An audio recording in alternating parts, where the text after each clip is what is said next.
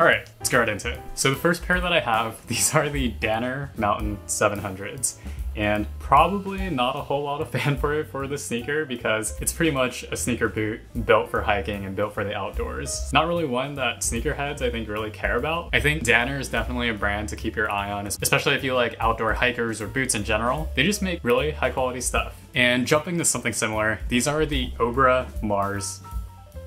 I don't know what they're actually called. Just kidding. These are the Obra Mars Outdoor 1.0s. And as you can see, this is pretty much a Tom Sachs Mars Yard bootleg. It's a very cool sneaker just because there's nothing else on the market that basically replicates the Mars Yards by Tom Sachs. This was kind of the next closest option for myself if I ever wanted something like the Mars Yards to be in my collection. Another weird one from Obra, these are a bootleg of the Jordan 1s. Obviously with the Obra logo instead of the Nike swoosh, and these are supposed to kind of recreate the Union Jordan 1 highs with that cut and sew feel of two colorways on one specific collaboration. Kind of a weird one. These are actually dead stock just because I thought I would like them a lot more. I ended up just not really feeling drawn to them because, again, I think because it's a bootleg. Okay, and last one from Obra. These are actually very cool, and this is one that I actually do try to wear more often. These are the Chuck 70s by Obra. Obviously, it's just the Chuck 70. All that's different is there's a Nike swoosh on this Chuck 70. I think LeBron was actually spotted wearing a custom very similar to this, made by, I think, CPFM. Obviously, this is the more obtainable version. Really glad to have this pair in my collection just because it's so different from anything that's out there. I don't think that this sneaker will ever actually happen in the real world. You can see the CPFM smileys instead of the All-Star logos on both sides of the sneakers. Just a very cool pair that, again, because I think you'll never see actually happen in the real world, this is just a keeper in my collection, and it's also my only pair of Chuck 70s. All right, and next, moving on to some Dunk by U's. These are the J Studio Nike Dunk Lows. Obviously, you can see these are the N7 Dunk by U's. Very cool. I think the Dunk by U's, the quality is just absolutely insane for the materials that Nike puts on these. Definitely worth getting instead of a Nike Dunk GR if you ever have the chance to. These, I kind of was inspired by like a reverse Papa Bear kind of look. I don't think it really is a reverse Papa Bear Dunk Low. Still, I think just a very cool custom and honestly, a very easy sneaker to wear. Kind of a corny detail. These actually have J Studio embossed into the leather on the tongue. I had no idea what else to put there, and I honestly didn't think I'd be able to check out because Dunk by You windows are very small before they sell out. These are the J Studio Dunk Lows. One of one.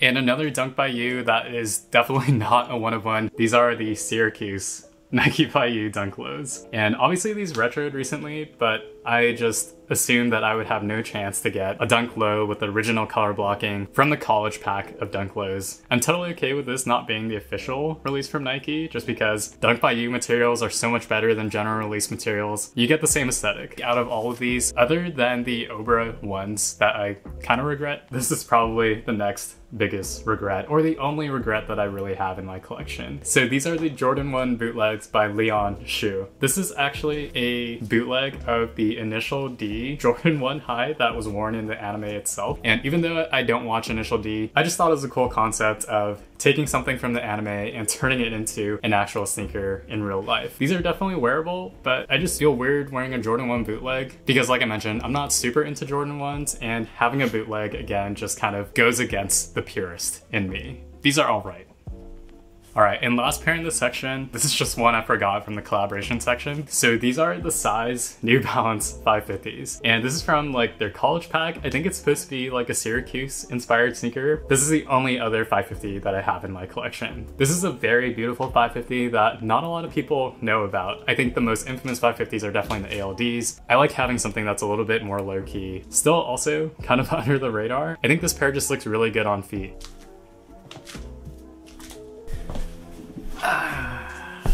And welcome to the Grails section of the video. Actually, before we get into the Grails in my collection, one sneaker that I just forgot to leave in the GR section, the Yeezy 700 V1 Analogs. This is a very beautiful sneaker. I think just a very good Yeezy to have, especially since I don't want to spend $300 on the Wave Runners. Just a nice, chunky white sneaker, and it's super easy to wear. I also love how these are actually pretty comfortable. And I think a fitting sneaker to kick off the actual Grails in my collection, the Alma Manir Jordan 3s. So I think I mentioned in a previous video that I honestly thought these might have been a little bit overrated when they came out in, I think, 2021, and it was everyone's sneaker of the year. Actually having these in hand, I can definitely see why these were so many people's sneakers of the year.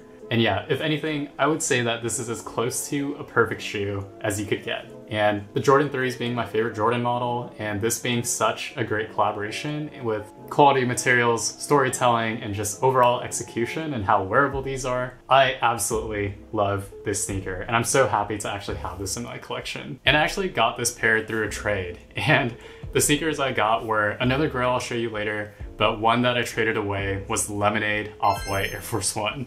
So the all yellow Air Force Ones by Virgil. I think it was a pretty great trade for me, just because I think I definitely wear this pair and the other Grail pair I'll show you later way more than I ever would have worn those Air Force Ones. And the other pair included in the Off-White Air Force One trade, a plastic bag. Obviously not really, but the packaging on this pair is super, super cool. And these are the Off-White Air Jordan 2 lows and the Varsity Red colorway. Hopefully you can see why I pulled that trade to be able to get this pair in the Alma Linear 3s. I'm just very happy with the outcome of that deal. Honestly, this pair, you saw with the plastic bag and kind of the tissue paper wrap, the design inspiration behind this pair is so cool that Virgil, I think, wanted to design something that would look like if you pulled an original Air Jordan 2 out of the archives and what they would look like. This is kind of the result that you get, and it even comes down to how each shoe is individually wrapped in tissue paper, and they each come in their own individual plastic bag as well. With the crumbling midsole details, MJ's signature, and of course your classic off-white hang tag, laces, and medial side detailing. This is just a huge Grail for myself. Again, even though 2s aren't even my own personal favorite, all the details, the storytelling, and the inspiration behind this pair really they all add up to a really special sneaker, and one that I think will just stay in my collection forever. Actually, come to think of it, with Nike's whole Reimagine series kicking off, I think they totally just took Virgil's idea and inspiration from this sneaker of, hey, what would a Jordan look like if you pulled it out of the archives today? Kind of funny thinking about it now, because the Lost and Found gets all this praise, but really it seems like the design comes from Virgil himself.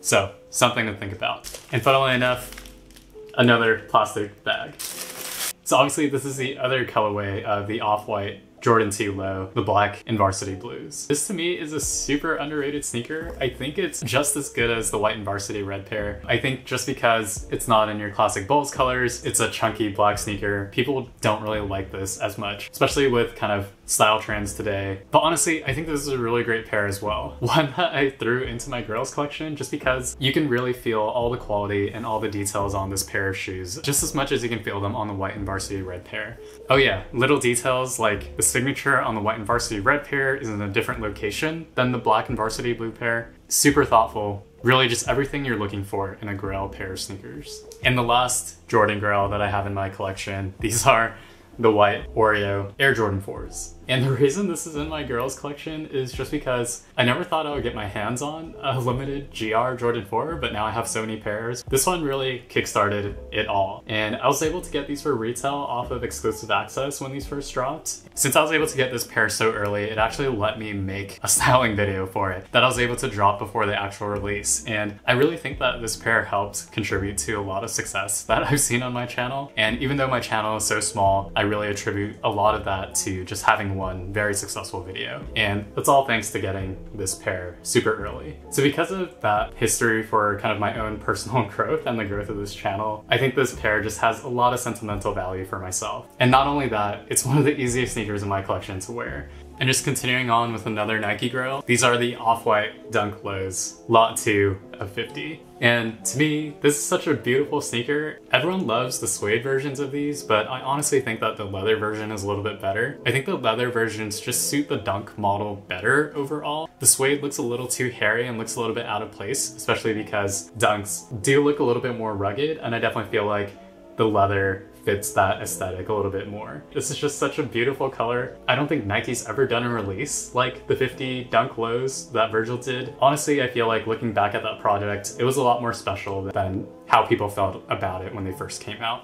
I showed you an earlier colorway of this, but this is the Tom Sachs general purpose shoe in the Studio colorway. No, the Sulfur ones didn't make my Grails collection, but I did mention that that model is my contender for sneaker of the year in 2022. Honestly, in this colorway, it's just such a gorgeous shoe on such a great model. Again, the utility, rugged aesthetics, and all the design language that's seen throughout the shoe. I just think this is such a great sneaker. And like I mentioned, as someone who couldn't possibly get their hands on a pair of Marjards at a reasonable price, I think this is the next best thing. And I think this sneaker will age really, really well over time. And the last Grail sneaker in my collection from Nike, these are the Nike Dunk Low UNCs. This is a pair that I've wanted since 7th grade. Just finally being able to get my hands on it after like after like 15 years or something along those lines. It's just kind of unreal to me still that these are in my collection. That color blocking on the Dunk Low, the UNC blue, just everything about it. I love the simplicity of it all. Just a beautiful sneaker and one that is very sentimental to myself. I know this probably doesn't speak to a lot of people, but for me, this is just a personal pair that I love so much and one that I really don't think I'll ever get rid of. And even though I like wearing all my sneakers, it's one that I just feel like is too precious to wear just because I want to keep them fresh and I want them to last a very long time.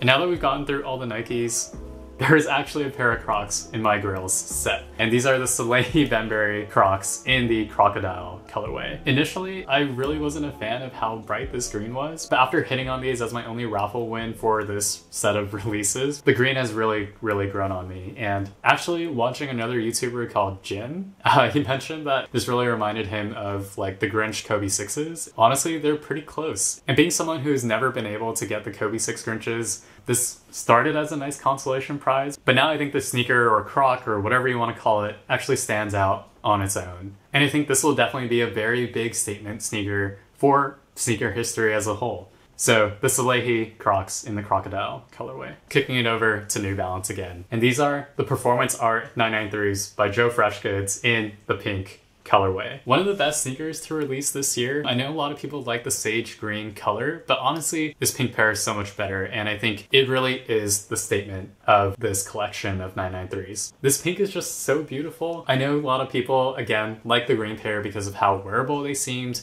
but again, I feel like I gravitate kind of towards those statement sneakers, and this is definitely one of those. I really don't think that you see a lot of pink New Balances like this, especially in this pastel shade of pink. It is just so pretty to me, and definitely one that I'm very happy to have, and happy to call a Grail as well. And moving forward from there, I think a sneaker that is probably very boring to a lot of people, but one that I just really love. And these are the Todd Snyder 992s. I believe these dropped last year. That's when kind of New Balance stopped making 992s. There hasn't been a single 992, I think, in 2022, which is unfortunate because it's one of New Balance's better models. There are enough details to make this kind of Todd Snyder's own take on the 992s. I just really had to include a great pair of New Balances in my Grails collection. And this pair, I think, is just one that is so easy to wear for myself. I just love the quality and details and the effort put into this pair from Todd Snyder. Even though I'm not a big fan of Todd Snyder as a brand, it's ridiculously expensive and the style really isn't my style. I love how sneakers are that medium that allows two worlds to kind of collide and allow me to appreciate something made by a brand I usually wouldn't wear. And last but not least, even though I recently got on this pair, I already like this pair so much, and I think it's so vastly underrated because of how late it released in this year. And maybe because it's the last sneaker in this collection, I just feel like this sneaker is very vastly underrated.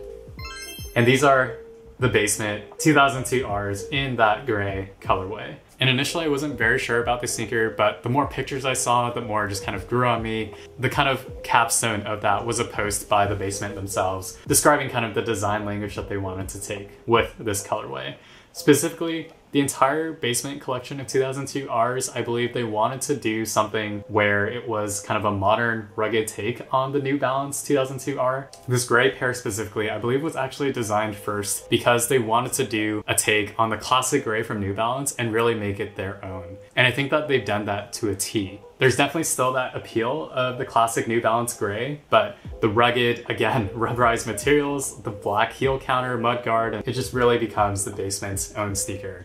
And again, kind of a community designed and inspired sneaker. The rugged materials combined with that classic New Balance gray, I think this is just a spectacular sneaker and one that I'm very happy to instantly throw into my set of Grails that I have for myself. and definitely one of my top sneakers for 2022. So I think that's it. That is basically my entire sneaker collection. I know this video is probably running on very long, and I feel like a lot of sneaker collection videos actually get pretty boring because it's just like, hey, look at all of my stuff. Yeah, I hope you enjoyed all my stuff, but if this is all that you're here for, thanks so much for tuning in. And again, thanks so much for tuning in. Like and a sub go a long way. Feel free to comment your thoughts on either my own collection or let me know what a favorite pair in your collection is. And if you agree with any of my hot takes for any of these sneakers. So again, thanks so much. This is fun to make. I'll catch ya in the next one.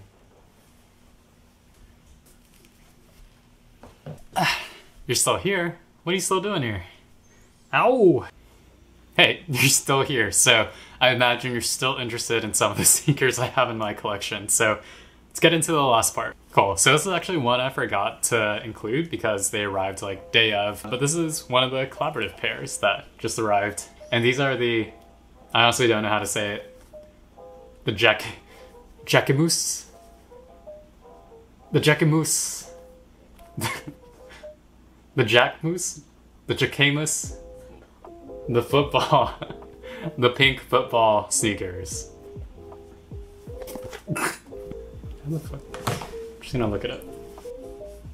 Jackmoose.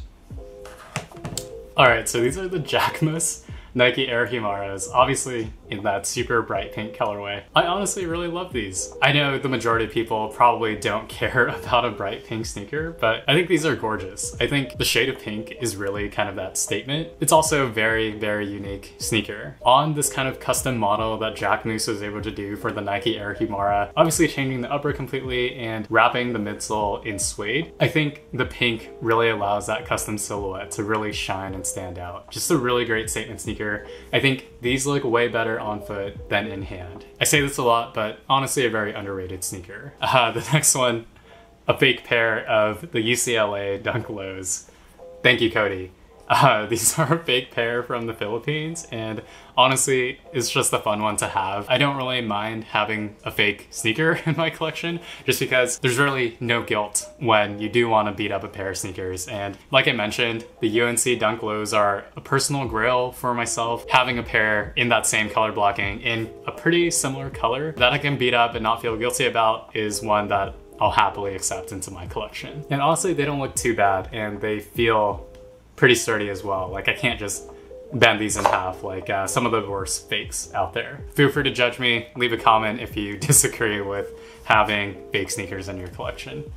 And yeah, I guess last one to cap off Nike and Jordans. These are my white cement 3s from 2010.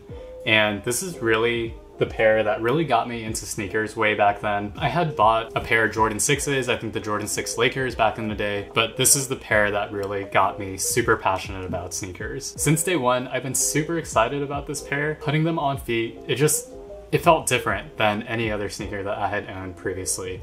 Yeah, I'm so excited for the Reimagine release that's coming out this year. I've had so many memories in this pair of sneakers, and I think you can really see how important this pair is to me just because I've gotten into sneakers and out of sneakers maybe 2 or 3 times now, and this pair is still with me. There are a lot of sentimental reasons for that. If I were to pick, this might be the best sneaker of all time for myself. All right, and the real last section of this video are the clogs that I have and the other foam sneakers that kind of fall into that realm of sneakers or footwear in general. So this first one, these are the Keto Wears Jaguar X runners. Yeah, the Keto Wears Fossil X. I think that's the actual name of these. These are just such a crazy foam sneaker. They actually don't come with this Crocs band that I added myself, but they do have holes for bands if you happen to buy like the Fossil X and they don't fit. Well, you can definitely just buy your own Crocs band, and there you go, custom fit for your Keto Wears foam sneakers. These are very crazy. They actually look pretty good on feet, and that's the reason why they're kind of still in my collection. Even though I do have the Aerorat foam runners, I think this is still a very unique sneaker to have. I should have thrown this into like the bootleg section, but yeah, I think a very unique pair. The only reason why these aren't as loved by myself is mainly because of the traction, because it just feels like there wasn't that much thought that went into the traction design of this sneaker. And honestly, I feel like you'll probably be slipping a lot if you actually wear this out. I feel like this will smooth out very quickly over time. But yeah, a very unique one in my collection. Also a crazy foam sneaker. These are the Sanquan's Crocs collaboration.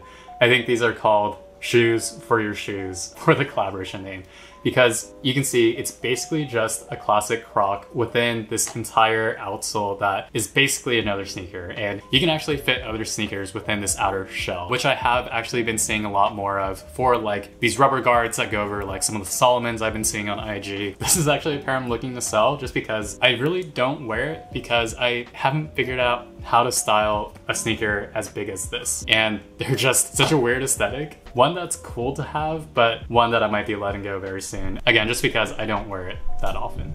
And next, two that I think are good to move into, but these are the Salehi Bembury Crocs in the Kawada and the Tide colorways.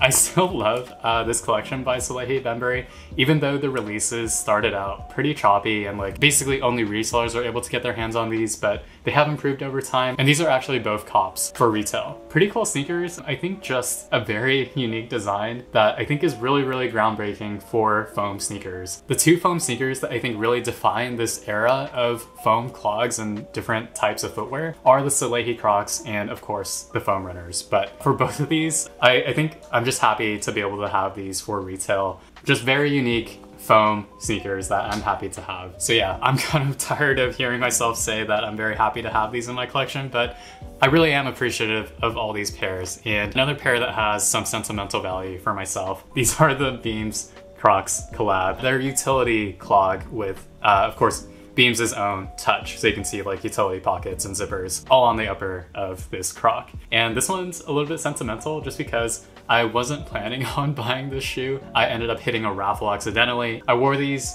all up and down some mountains in Hawaii, so that'll kind of be forever with me for this pair of Crocs. Overall, I think a very cool kind of tech wear clog to have in the collection. Again, something that's more unique. These are basically my like errands slippers if I need to go out and get the mail now. And the second to last Croc that I'll showcase for my collection, these are the Grip Swaney Croc Uggs. Okay, they're not actually Uggs, but obviously inspiration looks like it's taken from Uggs. I recently wore these to Seattle in the snow, and this is a very, very cool sneaker, that one that again isn't for everyone. Honestly, just to me, a very unique piece of footwear, a very unique sneaker that stands out. Basically a sneaker boot that is really great for the winter. Obviously camping inspired. I love how it comes with its own light. Just a very cool Croc. So finally, the last Croc in my collection. These are the Pleasures Classic Clogs. Obviously, this is their Halloween release, one that I've been after since, I think, 2019. I wanted their original black and skeleton pair back in the day. Ended up sleeping on them because Crocs weren't as big as they are today. Since they released the Realtree camo, I honestly thought that these were better than the original black and just plain skeleton pair. Very cool pair. One that I think I need to wear a lot more, or one that I will be wearing a lot more in spring and summer. Very cool Croc. Okay, and the second to last pair, finally for this video, these are the ALD Garden Mules. And I know you're probably thinking, why would anyone like this banana looking mule? Honestly, I keep saying this too, they look a lot better on feet. If you really need something that's easy to wear and you're looking for just kind of a bright statement mule or clog, these give you a really interesting style when they are on feet, because as you can see, they're not a classic sneaker. The bright yellow actually isn't that bright on foot. Very similar to the Lightning Jordan 4s and the Dark Sulfur Tom Sachs GPS. This one I think just gives you nice pop of color for your fit. Very easy to style, honestly very comfortable, and mules just give you a very casual and clean look to any outfit that you're trying to put together too. We're reaching the end here, so I just want to say thanks again so much if you're actually still tuning into this video. This is probably nearing an hour now. Really appreciate you if you're actually watching this and if you enjoy this content. So if you feel so inclined, like and a sub go a long way. Thank you so much for staying tuned for the ride. And yeah, really hope you enjoyed kind of the showcase of my own sneaker collection. Honestly, if you have your own collection, would love to hear about any of your top sneakers. I think everyone has their own unique take on sneakers and, you know, everything in life in general. This is the last pair for this video, and these are